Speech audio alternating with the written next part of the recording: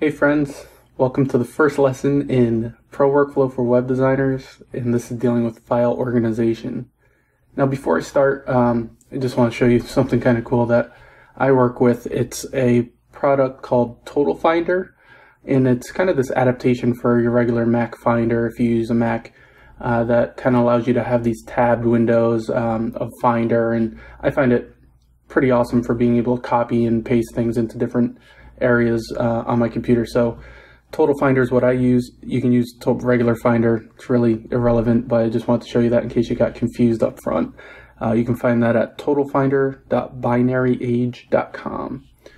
Now for this whole course, I've developed this little fancy site, Holly's Ice Cream Parlor. Now Holly is actually my 8-week-old baby, and you know, if I do everything right as a parent, hopefully she'll have her own ice cream parlor when we're a little older. But so I just made this so that we can go through a couple different organizational things, and some of the lessons are going to cover some things inside the PSD. Today, we want to start outside the PSD. We want to start with our files and our folders.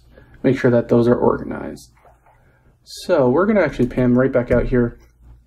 Whenever you have artwork, I highly suggest that you put everything as far as client work and projects in a projects folder, something that's centrally located either in your documents folder, somewhere on your computer, so that you're not searching over your desktop, over your documents folder, over 10 different places just for different pieces of artwork. So that's the first thing that I'd suggest, making a central projects folder. Super easy, super basic, but not a lot of us do it. So we know that this is Holly's Ice Cream Parlor, and for some reason we've had the project name Ice Cream as the main root of the folder. Let's just make it Holly's Ice Cream, just so that we can make this a little more descriptive in case, you know, maybe we get a different ice cream client down the road. So projects, Holly's Ice Cream. Now we have a whole bunch of files in here. It seems like some of these, if you look in the preview here, are some stock images, and we got a whole bunch of PSDs. I think we have 1, 2, 3, 4, 5, 6, 7 of them. We have a logo here. That's just vector artwork, it looks like. And then, of course, we have a miscellaneous folder. Everybody has one of those, and I've never gone back and actually taken things out of a miscellaneous folder. I feel like you make one, and then you never go back to it, right? And then there's always like the dreaded untitled folder, you know, that's always down at the bottom of every file structure. So what we want to do is just clean this up real quick. And the way I do that is starting with just make a basic file structure just made out of your folders. So we're going to create new folders, and we know that we have some stock and some icons and some looks like a vector logo there. So we're just going to make an assets folder. Okay, so that we know we're going to have. We also want to do something where we separate out any of the design files, and then if you're the one that's working on HTML and CSS later, you also want a directory for that. So let's make a UI folder, user interface folder. We're going to put our PSDs in there, and then let's make one that's an HTML folder. So looking in the miscellaneous folder, it looks like somebody just put a whole bunch of these stock images, which we already had. That can go in the trash, so let's just move that to trash. Same thing with the untitled folder. It never has anything in it. So move that to trash as well. So now we have our folders here, and let's start sorting. It's real easy, real basic, but not a lot of us do it, and we just kind of pile everything in here. So we put our stock in there, our vector logo is an asset. Anything that goes into our PSD that lives outside of it is going to be an asset. And wow, yeah, there are a ton, 7 of these PSDs. We're going to put these in the UI folder. Okay, now let's break this down even further. So we have our assets folder. We're going to need another folder inside there, right? And that's going to be for our stock. We're going to make another folder, again, for icons, just in case we have those down the road. And we're going to make our last folder for logos. We know that there's only one logo, but should you get other vector artwork, you can put it in there as well. So let's just clean this up a bit. And that goes in our stock now, nice and neat. You started out here, Holly's Ice Cream, you went to your assets. Now somebody can find where the logo is pretty quick. They can find where stock photography is. Very easy, very clean. Now, this is something that I employ as far as versioning or keeping tabs on what kind of iteration I'm on for a certain project. In your UI folder, here's all these PSDs. Let's take care of them in a second, but what I want to do is just make a V1 folder.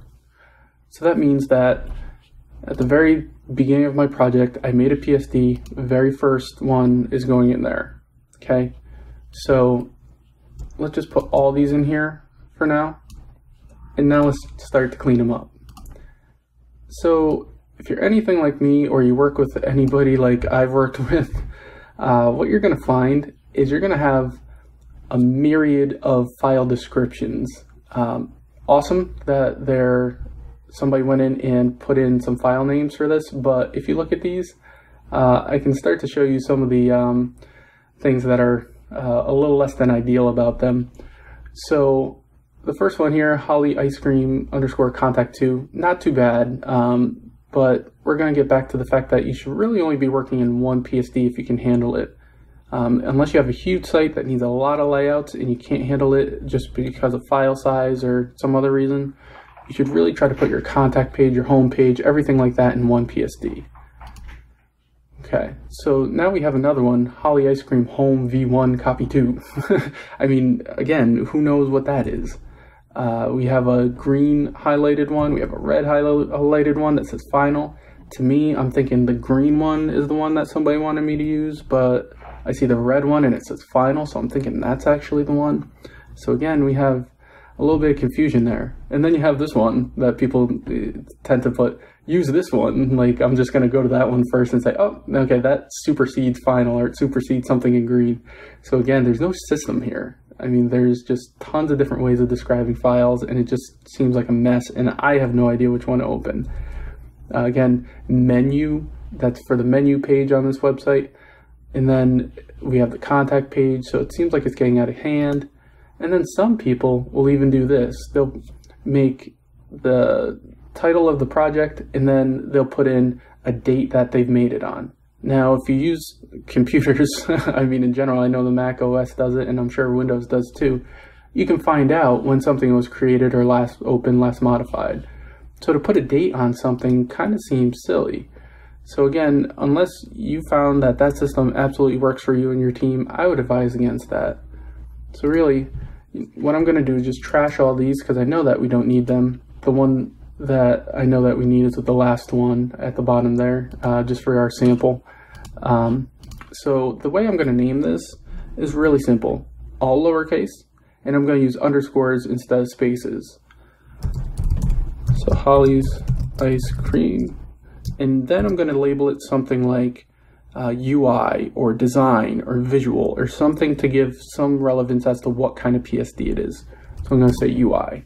So my file name is quite simple. Holly's Ice Cream UI. Deal. Okay, we're done with that. So if I pan back out to my UI folder, I can go in my V1 and I see that. Now any iterations that I make and I present to a client, what I do is after that, significant release and say there's a good amount of edits to go, I'll copy that folder so that I always have it and just make a V2. Oop, not V12, but V2. So basically what that shows is that, okay, if somebody were to take this folder and they need to know where we are with this, version 1 already happened. Version 2, because there is one, must be the latest. So I don't have to write final, I don't have to write latest or anything like that. So now we have that, boom, we're good. So again, a note about highlighting and things like that.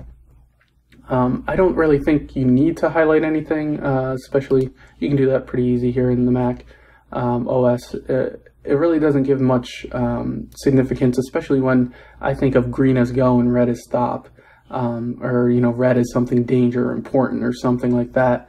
It gets pretty confusing unless you have a system that you work with where green is always the one to use or something like that. So again, I would try to stay away from that. I try to stay away from dates and things like that. All right, well, it seems like we got a decent grasp on our file structure. Name your files accurately, name them pretty concisely if you can. I would even suggest going back into your stock folder, renaming these into something useful, like coffee ice cream and strawberry ice cream, something that you don't have to sit there and thumb through every one of your numerically named files to try to find out what you want. So again, we're starting on a good foot by having everything in proper order and proper organization. Next time, we're going to open up a PSD and try to go through some of the things internally that you can organize better.